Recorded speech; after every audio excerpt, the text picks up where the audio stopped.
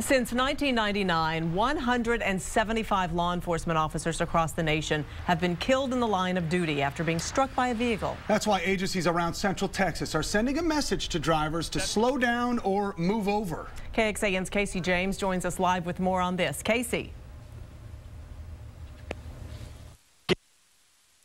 After vehicles these days, drivers face more and more distractions, which can be a dangerous combination for those whose job description includes frequent stops on the side of the road. Officers doing a regular traffic routine stop. Next thing you know, their car's being flown into the next median. Exactly 7 years ago, this APD officer was nearly hit after pulling over another vehicle for speeding. The officer was okay, but some officers are not so lucky. That's why the move over slow down law was put in place. And I think it's pretty dangerous, honestly, for the emergency vehicles. With so many cars on the road, close calls are becoming more frequent. All the time, especially in Austin, especially when it rains. Oh my God. According to the national survey, 71% of Americans have never heard of the law.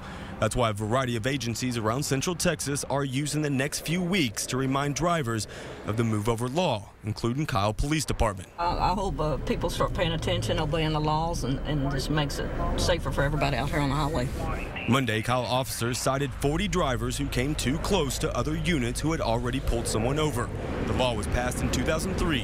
When drivers see a police, fire, EMS, or a tow truck, they have two options. You can either move over to the next lane as you pass, or you can slow down 20 miles an hour below the posted speed limit.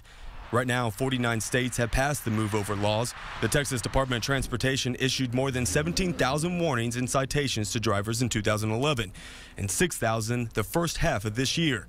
A message they want drivers to remember in hopes of saving their fellow comrade or anyone for that matter's life in the future.